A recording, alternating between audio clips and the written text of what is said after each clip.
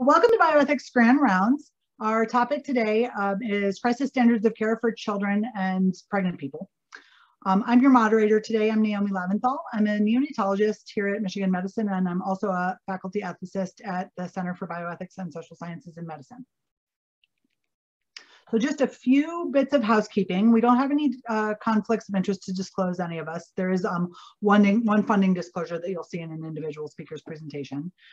So what we're going to do, we have a short amount of time to do a lot of great things. And in speaking with these panelists, if I'd had the option, I would have made this a half-day meeting. They're really going to bring some interesting perspective. But I'll introduce and frame the topic just a little bit and introduce our speakers with a briefer introduction than they probably deserve.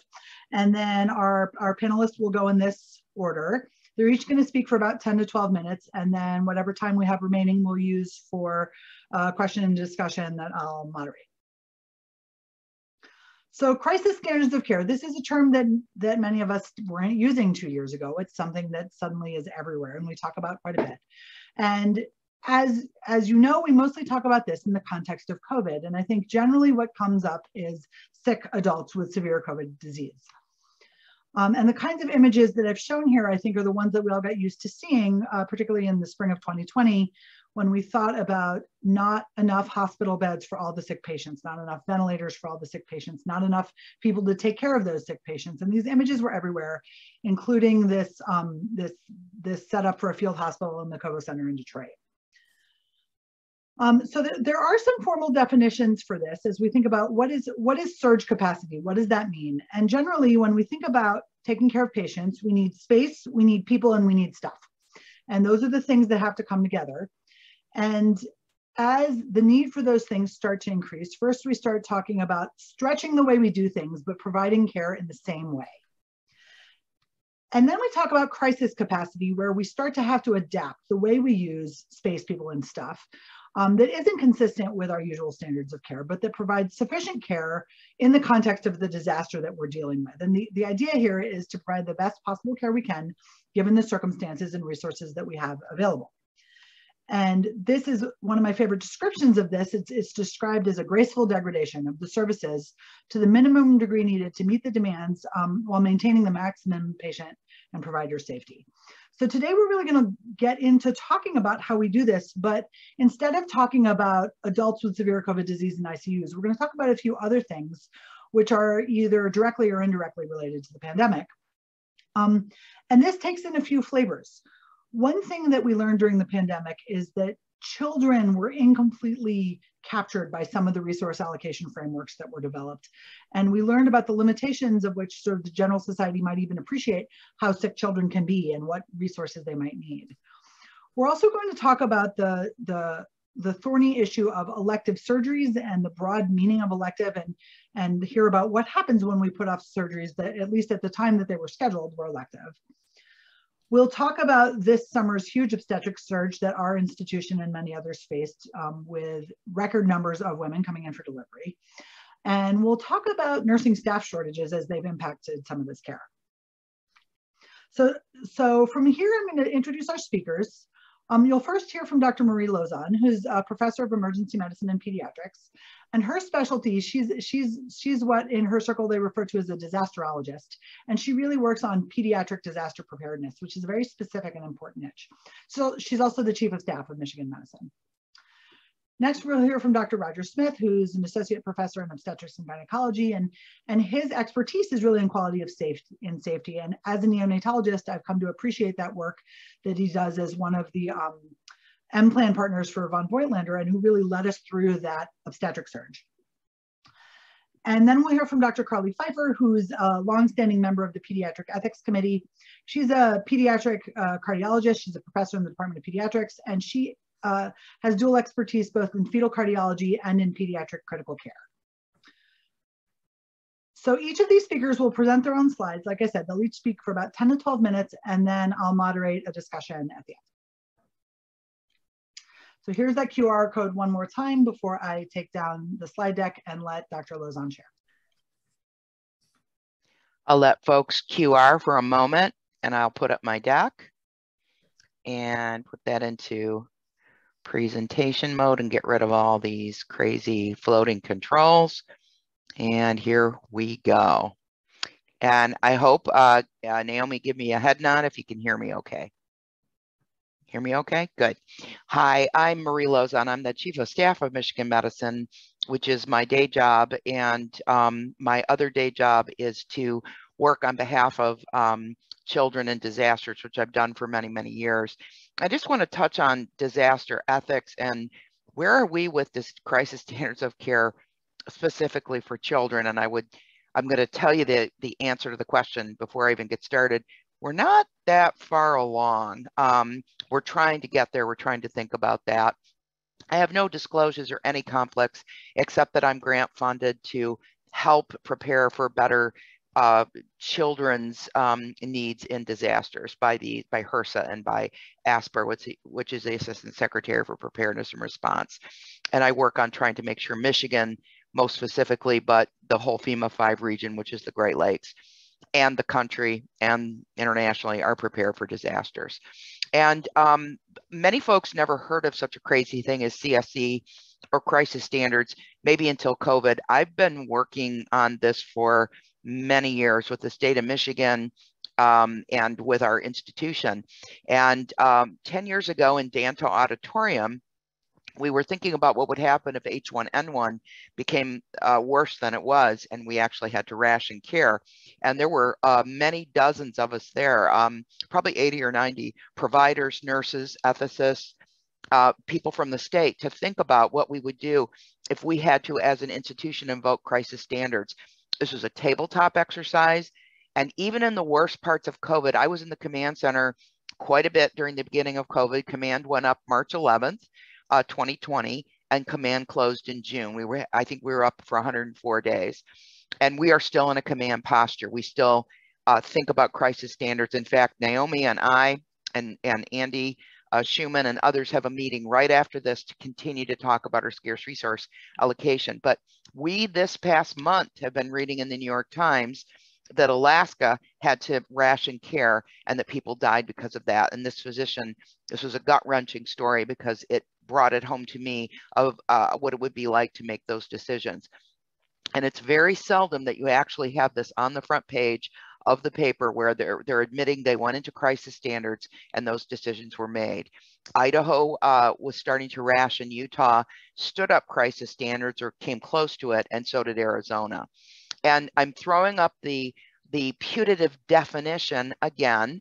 Naomi already did it, but people started to publish on this. The National Academies of Medicine, or Institute of Medicine, which now is the National Academies of Science, Engineering, and Medicine, started to publish on this in the 2000s after 9/11 and after Katrina to think about codifying this on a national level. And, you know, they tried very hard to come up with frameworks that individual states and even individual institutions would really take up and try to formalize for their care delivery. But it's been spotty. People don't actually know if their institution has a crisis standard document. You're supposed to have one, but many don't. And then there's the reluctance. This is what I call the political piece. In the very early part of the COVID pandemic, those of us who remember what was going on in New York, there's an article in the Atlantic. In fact, Matthew Wynia, who's a colleague of ours at the Center for Bioethics in Colorado, is quoted in this Atlantic article. It was chaos, and crisis standard declaration was not made, and folks didn't know what to do. So they kind of worked on the ground and just did what they had to do. They couldn't wait for anybody to stand this up. They had to make decisions on the ground. So because often politicians are not willing to declare crisis standards, physicians themselves or centers themselves have to do this. And so during the midway through the COVID, the first wave of the COVID-19 pandemic, the Institute of Medicine, National Academies of Science, Engineering, and Medicine folks, this same group who always publishes on disaster ethics, these names, John Hick, Dan Hanfling, Eric Toner, and Matthew Wynia too, really started to think about how have we changed in our crisis standard posture or thinking since maybe to the 2000s when we first started writing about this. And what about equity? Because, and equity in all these domains, nomenclature, surge, coordination, clinician roles, triage process. What about equity? And this was a clearly a hot button issue. And this is a very thoughtful discussion paper about this issue that many of us who deal with disaster ethics have read and taken to heart. And I do want to credit Matt Wynia with this graceful degradation of care. Back in the day, in 2009, when this was published on the left-hand side, and I'm sorry for the teeny tiny print, it's really not important except to say, in 2009, when the National Academies published this, they said, okay, here's a grid, space staff stuff, conventional, contingency, crisis. That's how you do CSC. Well, as we saw, those of us who lived in the COVID pandemic saw that things, every day things popped up, that today was the crisis, was dialysis. And those of us that served on the Scarce Resource Allocation Committee know that during the worst part of the spring and into the summer of April, or March and April 2020, we ran out of dialysis machines and had to do short runs of hemodialysis instead of CRRT. We had to create a whole rubric on how we were going to serve these dialysis patients. At least a little bit. We were in contingency standards.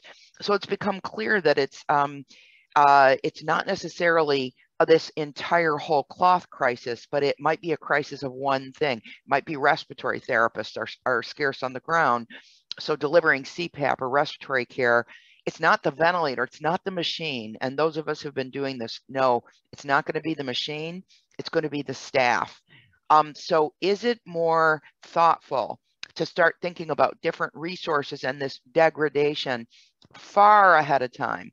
Have your rubric for how you're going to degrade dialysis support or respiratory support far ahead of time. Yes, that probably is the duty to plan that I talk about all the time at the state level. We have to have a duty to plan.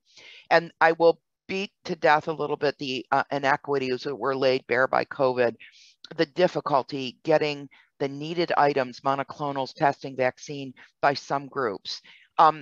Using race as a prioritization for vaccines ended up being controversial. Social vulnerability index was advocated by the CDC in terms of rethinking and revisioning your scarce resource allocation plans, but that was challenged sometimes. And all the issues about ageism, ableism, and the language of medical futility, it is concerning to assume medical futility or assume the quality of life of this person is not as good as this person. Therefore, we have to eliminate them from the care pathway in order to save resources. So these were things that we really started to grapple with. And the politics, this reliance on a formal declaration to stand up. And this is where some states made their formal declaration. Other states, they left the institutions on their own. We never had a formal declaration of this in Michigan. And I can tell you there were some times we may have needed it, although we got through because of some good information sharing.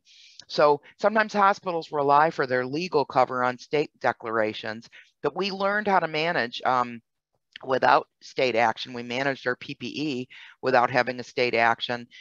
Only Arizona and New Mexico formally declared, but they left the implementation up to individual facilities. So not very helpful.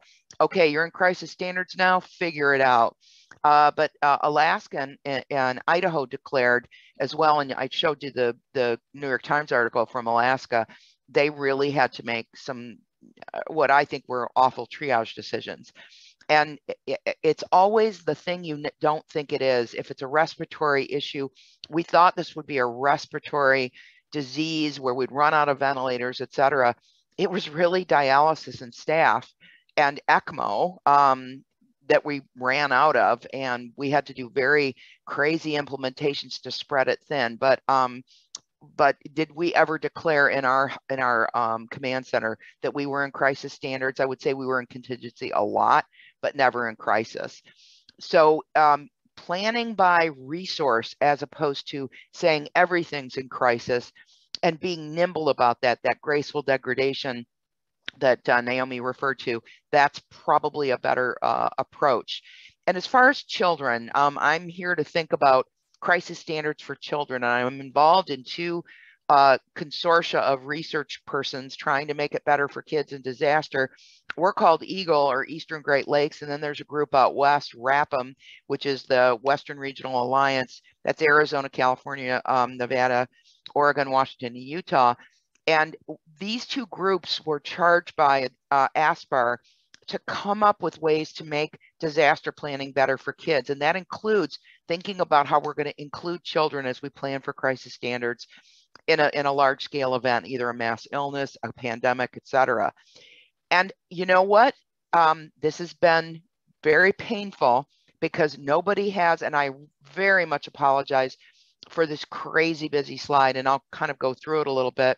If you go out there and say, okay, who's got an algorithm, a rubric, a rule book for how to triage who gets to have the resource when you are in crisis standards, and it's for children, very few people have actually put this on paper at the state level. This is from Northwest Healthcare Response Network in the state of Washington. They actually have a checklist and a rubric, an algorithm. You see the arrows, you see the Visio type, where if you are a child and you have critical care needs, they are in crisis standards, they are to run through a decision tree and think about how they're going to deliver care. And one thing I want to quote my friends from the West Coast who hosted a crisis standards for children webinar said, we are never going to deny a child care. We don't abandon these patients. We don't abandon the children. It just may not be the perfect full, standard ICU care that we would do in normal times. But they literally put themselves out there. They have a checklist to continually reassess the child as the scarcity continues and go back to the data and go through their algorithm. This was published in December 2020 in the midst of COVID to prepare. And so if you have severe trauma or pre-existing encephalopathy, vegetative state, or severe underlying abnormalities, they actually put it out there that certain kids should be recommended for a palliative care situation. And this is a rare event. No crisis standard documents generally will share this or say this about children. At least this is a start to have the conversation. And this is bold, but it's at least getting kids in the rubric. And the flip side is guaranteeing that maybe they are thought about when thinking about, oh, let's say, should we keep an ECMO circuit available for that baby that's going to be born with congenital diaphragmatic hernia, and not give away all the ECMO circuits to the respiratory patients? That's a complicated discussion to have in a health system. So how do we not get there?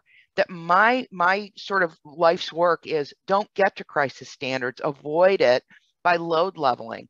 There's 3 full service children's hospitals in the state of Michigan. 3. Yes, there are other places that take care of children, Beaumont, Sparrow, Covenant, but it's us, it's DeVos, it's the DMC for very complex patients. And on an everyday basis, they pick up the phone and say, Marie, can you send the helicopter? We cannot do that. We have to learn how to surge. We have to learn how to coordinate our data and be transparent and know at any given time where the children's assets are, and have coordination centers and have dashboards that say there's 3 NICU beds at Beaumont, and so we can send those babies there, or there's 4 PICU beds. And so we're attempting to do this in a concept we call the Pediatric Care Coordination Center, that would be just like setting up a coordination center for burn surge, which we do here at Michigan Medicine. We are the state burn surge coordination center. If we had a surge of sick children and we were running out of ICU beds, running out of assets, could we stand up a group of experts to coordinate the care of children across the state or the region so we don't have to go into crisis standards? Because if you actually look at it, most frontline staff are woefully underinformed about this. And so we need to avoid it and we need to plan for it. So pediatric surge planning is actually a strategy that would get us to the point where if I can care for a child that generally would be in an ICU at Mott, and I can at least coach someone through their ICU care through telemedicine, for example, which is one of the research projects I run, is disaster telemedicine. Could we care for more children in the state of Michigan and have surge planning and have sheltering in place? This very busy slide, please do not try to memorize this, but this is the interconnectedness between the individual provider, the facility or health system, the coalition or state, and the national government. Can people anticipate, recognize, use the technology that we have? For example, telemedicine. I participated in an exercise where we did speed dating with experts, and a needful doc could speed date, find the right expert, and be hooked up in a critical emergency. I was playing the part of a field clinician who needed help doing a burn, an eschorotomy on a burn patient. And I was able to speed date and get a video consult and do my eschorotomy. These are the systems we need to set up so that we can spread that expertise across a state or a region, so a child doesn't have to deteriorate in an outside hospital, and because they can't be transported immediately, they simply deteriorate or die. We have the tools to do this. We are working at the state level. This is almost, it's mature, nearly done. Khaldun saw it and signed off on the mother document. And this is a guideline for implementation of crisis standards and ethical allocation in the state of Michigan. This has been on the books for probably 11 or 12 years, but it needed refreshment during COVID. And I have championed a pediatric resource for this, where the ethos is the duty to plan. You'll see on the right-hand side, the colorful, please don't worry about all the tiny words, but plan. The strategy is to prepare to stay in conventional or contingent and not get into crisis for kids. Have the surge planning, have the expertise, have the speed dating of experts, and have that duty to plan translate into a graceful degradation rather than crisis standards for kids when it doesn't have to be. So I thank you very much for your attention. I'm going to give over to our moderator, and I will stop sharing. Well, thanks so much for that, Dr. Lozon. It's really, I think there's a lot of pediatricians on this call today, and we're happy to hear that you're integrating kids into these statewide frameworks. I'm going to get right to Dr. Smith, who I introduced previously, who's going to talk about a few key issues in scarce resource allocation and crisis standards for obstetric patients. Can everyone see my screen? Yes, Roger. That's good. Thanks. And I'm just going to check that I went to slide to the presenter view. Can you still see that? We see you in sort of the full presenter view. You may, if you click the ellipsis, I think you can get to something a little tidier. Okay. Thanks for having me. So I had no disclosures. I'll tell you that I'll start with saying I have no training in ethics. I'm a generalist OB-GYN, and I'm here today really just to share several stories, share some of the experiences of the birth center, first in responding to the COVID-19 pandemic in the beginning back in April 2020, and then in managing a post-COVID birth surge that started in May and June of this year. I have a background in quality, and I've been the OB service chief for a while, and I became the co-medical director of the birth center in March, right as the pandemic was starting. So a colleague left to relocate, and I had the opportunity to jump right in along with Kaz Vandeven. So we have a little bit to inform crisis standards, but not a whole lot. Our college, American College of Obstetricians and Gynecologists, ACOG, has this document, but it's pretty high level, pretty porous, and not entirely informative for something like the COVID pandemic. We did have a lot of resources from the very beginning from that college, ACOG, and also from the Society of Maternal Fetal Medicine, SMFM, who had really timely and helpful information to help us set standards, both not in just caring for pregnant patients with COVID, but in setting priorities and helping prioritize the kinds of things that should get should get care first. Beginning back in March and April of 2020, in an effort to keep people safe at home, as we all know, a lot of care that was considered elective, or at least not urgent, was delayed. Scheduled non-urgent surgeries across the system, across most systems, were delayed in order to create space and access and preserve resources for the anticipated COVID surge. An example of a plan we made to take care of just a small segment of our patients had to do with our gynecology patients. So we have patients with pre-cancer of the cervix who have an abnormal cytology, an abnormal pap test, or have been discovered by biopsy to have pre-cancer, and now they need some kind of intervention to prevent that from going on to become cancer. We had to make decisions about whether their scheduled surgery was truly elective or for how long it could be postponed. So with a little bit of national guidance, we put together an algorithm for who could wait and how long they could wait. So for example, we delayed a lot of just colposcopies, which is the next step, the triage of an abnormal pap test, by half a year. We delayed people with adenocarcinoma in situ of the cervix, or precancer of the cervix, by about 3 months. And luckily, this is a pre-cancer of the cervix, and cancer of the cervix is a slow-growing, usually predictable disease, and we observed no harm in delaying this care, no physical harm in delaying this care. As everyone experienced, a lot of our in-person care was transitioned to virtual care in order to keep people out of health centers and keep people out of the hospital. This is one of the many kind of silver linings of the pandemic that we were able to realize. With the great work of a colleague in our department, Alex Peel, a lot of work had already been done to start to reimagine how prenatal care could look and how it could be prioritized to kind of make the experience of prenatal care more tailored to patients and their particular risk factors. Forever, prenatal care had been a certain thing that was about 13 visits and about every month and more frequent at the end. And already work had been done to reimagine whether that many visits were the right amount for everybody.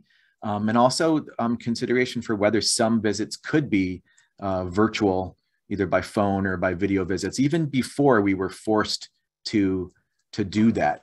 So that's in the upper left. There's just a paper that was published after the pandemic started, but written before it started. So the pandemic started, we had to convert people to virtual care, and we rapidly put the things in place with of course a lot of help from the institution to do this and to do it well. So we were able to fast track an idea we had been hoping to implement because of the pandemic. And mainly what we did was reduce by 2 or 3, kind of the standard template for prenatal care visits, to convert several of them from in-person care to virtual care. We redefined for the pandemic and reprioritized some antenatal testing, so fetal testing, non-stress testing, and other tests we do on the fetus during prenatal care to prioritize who stood to gain the most by these in-person fetal visits. And then while we did this, recognizing that putting off this visit, delaying this visit, putting off this antenatal test could have a bad effect on a baby or a mom, we monitored really closely to try to discover if there was a signal of increased fetal demise, stillbirth, delayed diagnosis of preeclampsia, hypertension, and it appears that we did not see that signal. Early on, in another effort to keep the inpatient space safe to discover who had COVID and how COVID was spreading, universal testing on admission to the hospital was implemented. And we had a unique experience in the birth center. We observed that in the birth center for our pregnant persons, universal testing was not universally embraced. And I'm just going to pose to you some of the reasons we think this occurred. So in the very beginning, when we first had the availability of universal testing, only 50 to 60% of our moms consented to testing. And this was unique to us. We don't know for sure. It actually seemed to be not just unique to us within Michigan medicine, but potentially unique to us compared to other birth centers. Slowly, the uptake, the way that moms embraced being tested changed. By July, we were up to 90% of moms consenting to be tested. By November, 95%.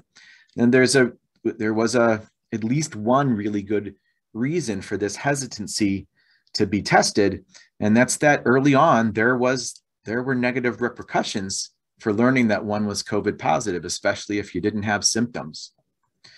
So this on the right is an explanation, and it's meant to be a primer, some information for patients about what the consequences of a negative test are. And I know it's too small to read, but what it says is that if you're negative, you'll be allowed to have your one visitor, your one support person in labor. If you test positive, you won't be able to have a support person. So that's where we started. There was a definite negative consequence to learning that you were COVID positive.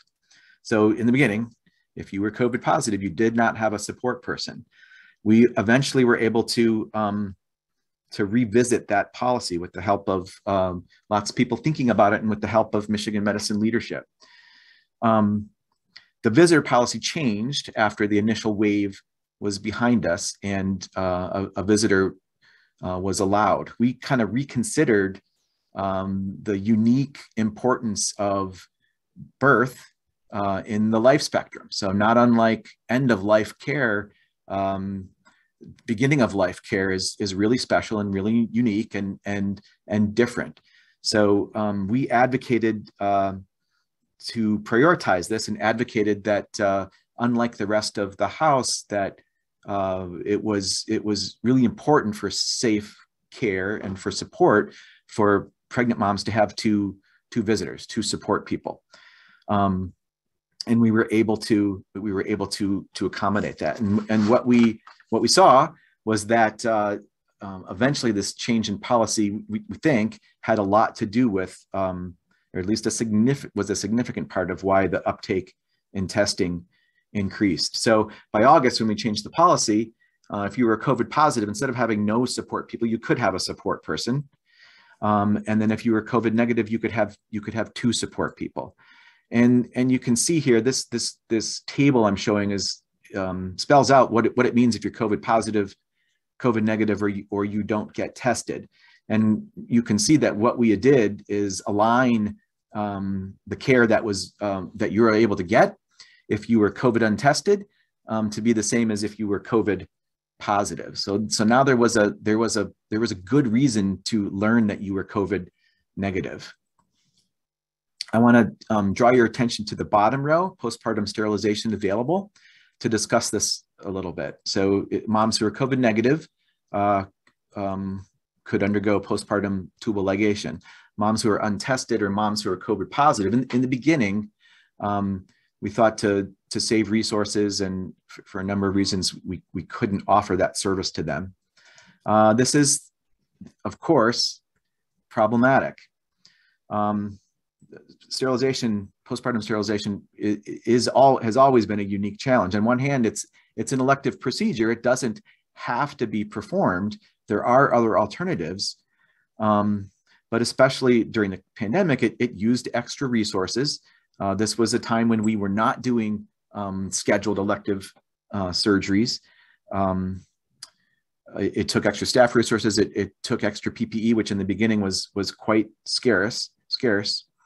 It was thought that even in a non in a COVID positive patient who wasn't symptomatic, it was we thought there must be more risks for her to undergo any kind of surgery. So we had good reasons to require that you had a negative COVID test to undergo tubal ligation. But just to talk about tubal ligation more for a minute, it's really not an elective procedure for the families, the patients and the families who decide that postpartum sterilization is the best method for them going forward. Just by the how it aligns with birth, which cannot be completely planned out, it becomes a not elective procedure. There are equity issues involved. So the mom who plans a postpartum tubal ligation, besides that there are sound medical reasons to undergo the sterilization immediately after birth compared to doing it several months later by laparoscopy or another method, sometimes it's their only choice because they have health insurance because they're pregnant. And while there have been in our state mandates to avoid taking that away at 3 months, which was what had been done in the past, that can turn into an issue for patients. So this is not a truly elective procedure. So early on, we prioritized accomplishing postpartum tubal ligation on our COVID negative patients. We had a really interesting, really tough case early on where a mom had planned to have postpartum sterilization throughout her pregnancy. And when she came in for care, it was important to her not to be tested. And early on, we decided that it was reasonable to deny her the ability to have that postpartum sterilization done. And that's really problematic. And she appropriately pushed back, and I'm sure we could have handled it differently and handled it better. So I'll just talk for a couple more minutes and address the COVID surge. So after this initial, all the planning and all the work that went into trying to safely manage the birth center response to the COVID pandemic, and of course, I haven't said the obvious, which is that births don't stop.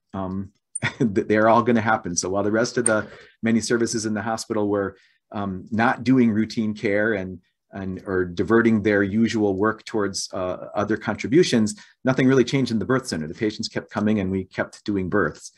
What we observed and what everyone observed was that a lot of people delayed childbearing, delayed getting pregnant. A lot of people moved away who were in Ann Arbor with all the graduate students and so on. People moved away, and for a while we saw decreased births, and then we saw a surge in births that began in May of this year and really peaked in June and continues, albeit in a manageable way, to now. So this is a busy table, but I'll just point out that in June we had 523 births, which for us is almost 20% more than a usual June, and more than 15% more than our previous record month. So a lot of births for us. We did a lot of work with a lot of help and support from Michigan Medicine leadership to be prepared for this. It was amazing how much work it took to be ready to manage the surge. And mostly what we did was to gain some more beds. So we always operate right on the margin of the capacity of our birth center. So adding 20% more births puts us well beyond that capacity. So we spilled over into the 8th floor is mainly what we did. But I just want to bring up one thing, tell one story to kind of paint the picture of what we experienced. I know this is busy, and this is a simplified version of a detailed algorithm for how to place patients when the birth center or our OB triage, which is like an emergency room, is overflowing. We're not used to this. We have enough beds and we triage our patients and then decide if they're going home or if they're being admitted for birth. We don't experience what emergency rooms experience all the time, which is that surges happen and patients will be wherever they need to be, in stretchers and hallways or wherever. So I just want to point out to here that we made a contingency plan for having laboring moms in the hallway. These are the red boxes that say stretcher on here, in order to be able to accommodate when we didn't have enough beds. what we ended up experiencing was that very few of our patients had to labor in the hallways of the birth center, but many of them did have to have their birth not in the labor, delivery, postpartum beautiful rooms we have with tubs and showers and so on, but rather in our OB triage, which is still pretty nice, but not what anyone who spends 9 months planning to deliver at our awesome facility plan. So in June, for instance, when we had our really busy month of 523 births, we had 21 births that took place in triage because there were no beds for our patients. That ended up being about 4% of our births, which is this big bar right here. So more than we would ever see in a typical, even busy month. I think I'll actually stop there so that we don't run out of time, but I look forward to questions if we have time for them. Thanks, Dr. Smith. I know I have several, having been on the receiving end of that surge. If you'll stop sharing, we'll let Carly pull up her slides. So Dr. Pfeiffer is going to bring us home talking about children with congenital heart disease.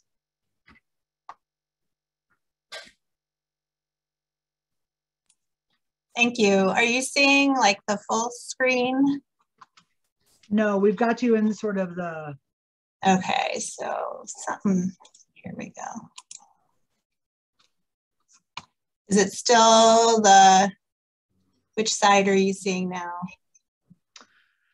Well, we see your slides the way we saw Dr. Smith. I think, okay, how about that? There you go. I can work the tech. So this is better.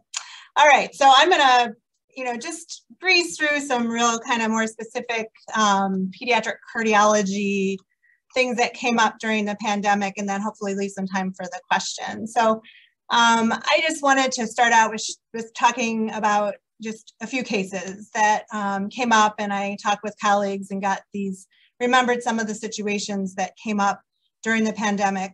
And this first one is really just kind of our classic baby born with major congenital heart disease, in this case, hypoplastic left heart syndrome. And this is a baby who's had their first surgery. They're supposed to have 3 surgeries, and they now have a shunt-dependent physiology and living life that way, and are scheduled to get their surgery standard of care by 5 months of age. And we know kind of best case scenario, they get that, and if we wait longer, there's definite increase risk of a sudden demise or a sudden event. But in the height of the pandemic, this is the kind of case that was considered elective or maybe urgent, but certainly not emergent. So these cases all pretty much got canceled for a period of time. And in this particular case, this was delayed about a month and did eventually get back on the schedule as soon as we had some ORs and staff for them and ability to do more surgeries. And this patient made it to that second surgery with no obvious negative effects on outcome. But I think what's really hard in our patient population is that it's really almost impossible to predict that risk by waiting. And if we're wrong, the risk is obviously very severe. So the second case is a little bit similar. This is a baby with complex disease that eventually was going to have a full repair. Had the same shunt physiology, was doing well, and standard of care would have been to do this full heart repair, which was quite complex at around 6 months of age. But at the height of the pandemic, again, this was considered elective. The baby was doing well at home, but did present with worsening cyanosis and felt to move into the urgent category and need an intervention. And luckily, we were able to provide surgery. But the decision was made for this baby to change the plan because the surgery they would have had would have potentially required ECMO. And we've learned about that being a limited resource for sure in the height of the pandemic in particular. So this baby actually underwent another palliative surgery rather than the full repair and did okay with that, but had an additional open heart surgery and did not get the full surgery until many months later. So this was definitely a change in what we normally would do. And this third case I really like because it's not a baby with complex major disease, but this is a teenager who has SVT, which is a pretty common, what we consider, maybe, something that many people live with without problems, but she had a pretty significant case of this And standard of care would have been her to undergo an elective ablation procedure, which is usually curative. But this, of course, got delayed as it was elective. And this patient actually showed up in the emergency room during the pandemic, and the height of the pandemic, because they had SVT.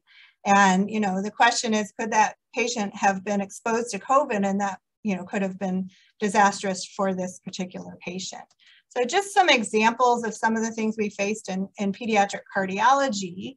I did find this one article here, which talks about in cardiology, and this is adult cardiology, the forced choices that need to be made. And I just put down here some of the, you know, really important points that came out of this paper. You know, so the halt on non-emergency clinical care forces cardiologists to make these decisions, as we've heard today, and which patients need the urgent and emergent procedures and which ones can be delayed without excessive risk. I think that's extremely difficult in the pediatric cardiology population. We know that delays or absence of treatment that can then lead to avoidable harm and deaths. And during the crisis, we have to shift from this optimizing care for everyone to care that saves the most lives. And then they advocate for fair approaches to triaging patients and allocating limited resources to patients that most likely will benefit. And this all is very, very standard. But I think that with children with congenital heart disease, this is extremely difficult. So, you know, we know that our patients will require resource-intensive procedures. We know that most congenital heart patients, their care is not emergent the way that we strictly would define that. And actually, a lot of the patients that were scheduled for urgent and elective procedures seem to be doing quite well at home or maybe in the hospital, but not needing anything right now. But I think this gives us a false sense of security that we're doing okay by waiting. And I think that the other, you know, issue with our patients is that most will not have a poor outcome from that delay or change of care. And we actually know that many of them did okay by waiting. But, you know, I think the concern is that overall risk to that particular individual may be low, but if it happens, it's very severe. And I think with congenital heart disease, the real difficulty we have is that our patient population is so diverse and so you know, broad in terms of the complexity and what we're doing. It's not really uniform, and we can't really compare apples to apples.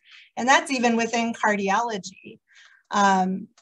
So, you know, just to kind of move on to the allocation of scarce resources, I think that the real big difficulty we saw was that, you know, we're comparing an infant with complex congenital heart disease to an adult with advanced COVID. And those are just two completely different diseases, completely different services, hospitals, you know, and I think when we try to compare to figure out where we're going to allocate the scarce resources, it becomes quite difficult.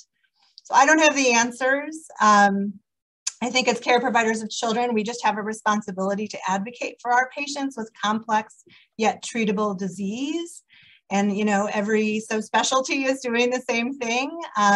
You know, we know that infants with chronic disease that have it treated appropriately have a long, meaningful life ahead of them, you know, in many cases. We know that if we do these procedures at the optimal time, that's going to give them the best outcomes. And we know that elective procedures become emergent often if we wait long enough. Outcomes are not typically all or nothing. Many patients survive if the intervention is delayed, and we don't really necessarily see negative outcomes, but certainly there may be longer term negative outcomes. And I really think, you know, we have to remember the potential life loss, that when we have our children with chronic disease, that long-term outcomes and potential life loss are of utmost importance when we discuss the benefit to the child in this case. So love to answer any questions, but hopefully we have time for that. We do have a few, and while I wait to see what comes up in the Q&A, all of your talks were really excellent, but I'd like to start with a question for Dr. Smith. When we think about sort of what's changing and what standard of care is, and I think about the modern emphasis on experience, family-centeredness, baby-friendly, when we think about what people are looking for when they have, say, a term healthy baby in the hospital.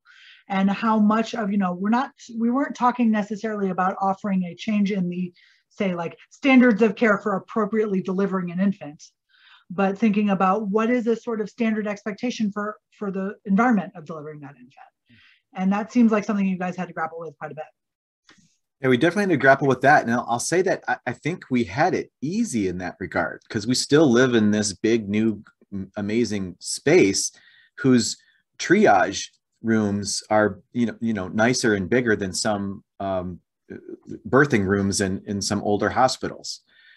So we had to, we were pretty certain we were providing safe care. And at least in the beginning, we were appropriately staffed. So kind of the worst case for many of those deliver and triage patients was simply, the room's not as beautiful as our big rooms. That's still a problem.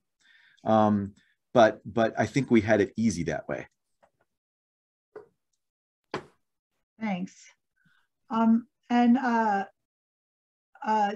Lozon, I wondered if you could comment, and then I'll add, there's one question in the chat I want to get to also, but if you could comment just a little about when you think about transfers and children and this sort of special status we seem to grant what some people refer to as last ditch or heroic care for children, and the sort of willingness I think we have to reassure parents that they've left no stone unturned, even if the odds of there being something fruitful under that stone being low. And I wonder if you could talk just for a minute about whether our approach to, say, to referrals for that kind of last ditch care had to change or should change. During the worst of it, we simply behaved as normal. And frankly, the worst of the COVID phase 1, when I was in the command center and the command center was open, and we are actually having more trouble right now. Those of you who are in the C&W space know that we are dying right now. Sorry about my echo. I don't know where that's coming from. We're just dying right now because of no beds in the hospital. And one of the things that we are explicitly asked not to take certain transfers on certain days during certain hours, but it's very, very difficult. If I'm called in the ED and there's a kid that is something only we can uniquely care for, like some of Carly's patients, if that child is up at Traverse City and needs to come down, that's our kid. We have a fiduciary to that kid. Even though sometimes I wonder, can we safely care for that kid in the crazy environment we're in right now? I mean, the children's hospital's jam-packed full. When I worked Sunday night, we had -3 ICU beds, meaning we were delivering ICU care in the ER, and it was not pretty. So if I bring another child into this space, is that going to be safe and best of care? And what if we had an extended period of time? What if there was no relief from that and it was worse and worse and worse? And somebody who clearly had a non-survivable injury or condition, would I put the helicopter in the air, and would I put us at more risk for that? I don't know what I would do. And we have created some artificial ask the super AOD, the admitting officer of the day, what you should do. We've created some artificial get out of jail free cards for ourselves by creating some of these structures. Yes, they're to help triage patients to get the best, the greatest good for the greatest number. But I just worry that those are single threaded, and I don't know that in real time. Those of you who are on SRAC know that we discussed this admitting officer of the day concept very early last, a year and a half ago when the command center opened. Are we rationing care by saying yes to certain things and no to other things? How do we know that's an ethical construct? So I can't tell you for certain that it is every day, all the time, but we do create triage and transfer, aided by the fact that if we have the ability to give the care, we would be violating federal law if we didn't, EMTALA that is. So this is very, very hard, and I have no good answer for it, but there are going to be times we constantly are asked to be the ones to just simply declare the child deceased. They'll have a scene call, or a child who's been, injured gravely and maybe was arrested, but we're going to be the one to make that you know, end of life decision in our PICU, because we have good surrounding care. We have palliative care. We have good PICU doctors. But there might come a time where we can't do that if we get into a crisis situation. I hope that partially answered your question, Naomi. It does. Thank you. And I have a question for Dr. Pfeiffer as well. And this gets a little more into sort of the real human practice base of this. Like if I think about your second case where a different surgery was done, can you give us a flavor of what, I don't know if you're the one who had that conversation with the family, but what that conversation was like and how you approach, like when you're dealing with individual patients or parents who are being told these things, how the Congenital Heart Center has dealt with that. Yeah, I mean, I was not the person involved with that case. I think that it was, you know, what we tried to do with a lot of these, you know, recalling back to that time was as a group of, you know, faculty and care providers, you know, including surgeons and the cardiologists and the nurse practitioners caring for these patients, to really kind of get a core group of people together to discuss kind of what the best option going forward is and who really needed to be done soon and who would be best to wait. And we did our best to try to, you know, figure out who was going to be okay waiting. And in this case, this patient needed something more urgently. And I think the concern was that we weren't going to be able to provide potentially ECMO support, and that would be a worse outcome, obviously, if we couldn't do that and it was needed. So this was the safest option moving forward and was a good option. I mean, it wasn't the optimal option, but was something that we knew the baby could do well with. So although I wasn't involved in those discussions, I think it, you know, was a typical discussion of, you know, what do we have to work with? What are the factors in this particular patient? And then, you know, what's the best plan going forward? Well, thanks very much to all three of you for giving up some of your time. I know you spend most of it in the trenches, so I really appreciate you giving us some of it to address this large group of attendees. And I wish we had time for more questions and discussions, because this has been really thought-provoking. I will reshare my slides with the QR code again, so that people can get that if they didn't get it at the beginning. And thanks very much again to our panelists.